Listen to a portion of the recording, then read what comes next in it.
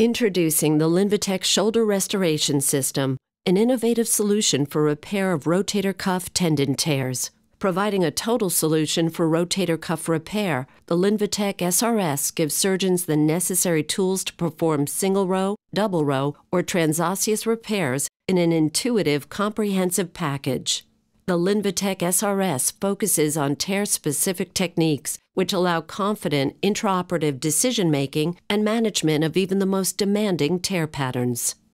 Combining advanced technologies with expert techniques, the Transosseous-equivalent rotator cuff repair, utilizing the Linvatec SRS, results in a secure rotator cuff repair that restores the anatomic footprint for enhanced tendon-to-bone contact, while maximizing fixation strength. Before the arthroscopic rotator cuff repair can begin, all other glenohumeral pathology should be assessed and repaired as necessary.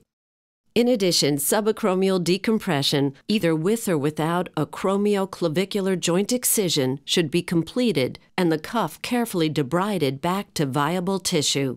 Lastly, the tuberosity should be prepared by denuding it of all extraneous soft tissue, and the margins of the rotator cuff tear should be identified. The rotator cuff tear pattern should be classified by assessing its mediolateral and anteroposterior mobility. This procedure will be viewed through the posterior portal while working through the lateral portal. The lateral working portal will be maintained with an 8 mm dry dock cannula, and the smaller anchor portals will be planned using a spinal needle before the 2 mm incisions are made to facilitate the insertion of the medial row of anchors.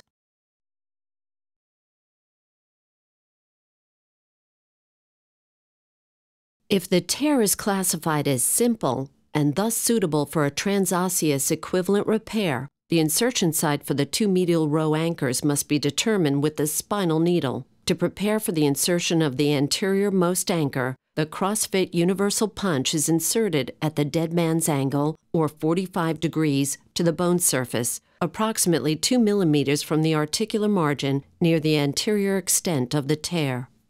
The CrossFit universal punch is carefully advanced to the horizontal laser line using either hand pressure or gentle taps with a mallet. Once a pilot hole has been created, the CrossFit suture anchor is inserted down to the horizontal laser line, being careful to note the position of the eyelet as indicated by the vertical laser lines on the driver's shaft. A second pilot hole is created by the CrossFit universal punch near the posterior edge of the tear and close to the articular margin. The second CrossFit suture anchor is then inserted in the pilot hole. Using the matched suture colors from each CrossFit suture anchor, the free ends are passed through the torn edge of the rotator cuff to create a horizontal mattress stitch. A horizontal mattress is performed with paired sutures from both the anterior and posterior suture anchors. A 10 to 15 mm bite is preferable to ensure a broad expanse of tendon for footprint compression by crossing sutures later on in the repair. The paired sutures from each horizontal mattress are tied but not cut. The remaining suture ends are preserved by retrieving each pair back out of its respective anchor portal. At this point, the second suture of each anchor may be removed, as it will not be used for the final construct.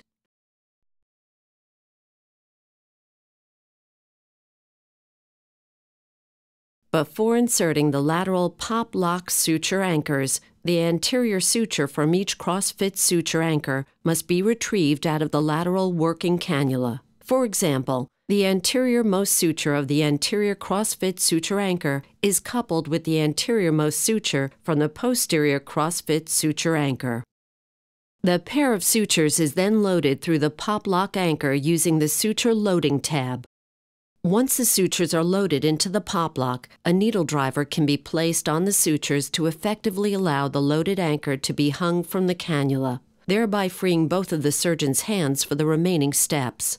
The shoulder is then externally rotated to facilitate placement of the anterior-most lateral row anchor. External rotation brings the ideal point for insertion of a 3.5 mm pop lock punch directly in line with the lateral working cannula. The pop-lock punch is inserted down to the horizontal laser line, creating the anterior-most pilot hole for the lateral row of anchors. Being careful to mimic the insertion angle of the punch, advance the pop lock anchor into the same hole. When advancing the anchor, hold the handle underneath the black deployment trigger. This is critical to prevent premature deployment. Hand pressure or gentle taps with a mallet can be used to advance the anchor to the horizontal laser line. Do not insert the anchor beyond the laser line, as depth of insertion is critical to the functioning of this anchor. If the anchor is advanced too far, it should be backed out to the laser line before proceeding. Prior to anchor deployment, the sutures are individually tensioned while maintaining a counterforce on the anchor in the hole. Once satisfied with their tension, the pop lock is deployed by releasing the safety and applying firm and constant pressure on the deployment trigger until the characteristic and audible pop is heard. At that point, the insertion handle can simply be removed. The suture tails are then cut using the katana suture cutter. After the suture tails are cut and removed, the second pair of sutures is retrieved through the lateral portal and loaded into the 3.5 mm pop lock. The arm is then internally rotated to optimize the insertion of the posterior pop lock suture anchor. As with the previous pop lock suture anchor, the 3.5 mm pop lock punch creates the posterior pilot hole, and the anchor is then inserted to the horizontal laser line once again.